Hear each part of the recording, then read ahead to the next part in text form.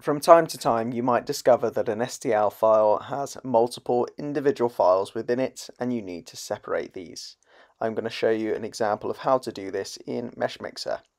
So I've opened up a file here to show you an example. This was one that was sent to me in a print service. The first thing you're going to have to do is go across to the edit and then separate shells. All being well, that's pretty much it. That's all you have to do, and you can then go to File and Export, or Command E on a Mac, and export each of those files individually and call them whatever you want. That's the first one, but after that you can just then click the new file, use the shortcut Command E or Control E on Windows, and go through exporting all your files. Nice and easy. Of course, a lot of slicers enable you to do this as well, but the reason I'm showing you how to do this in Meshmixer is because it has another use.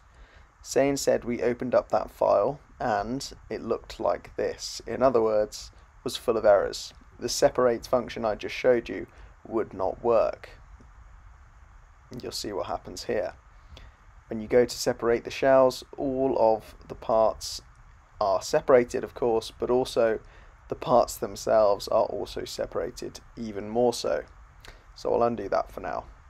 What you'd want to do in this situation is to draw around and select each of the parts manually.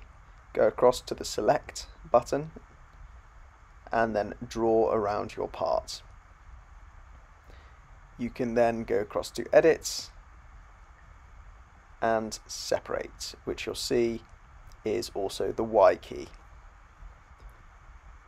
So thereafter, I can just draw around the part again, go to Select and draw around the part, and then press the Y key, or use Edit Separate. It takes a little bit longer, but it does mean that you can still separate the files as you intend. It's then much easier sometimes to repair files once they have individually been isolated like this. So it's a handy tool to have in your arsenal.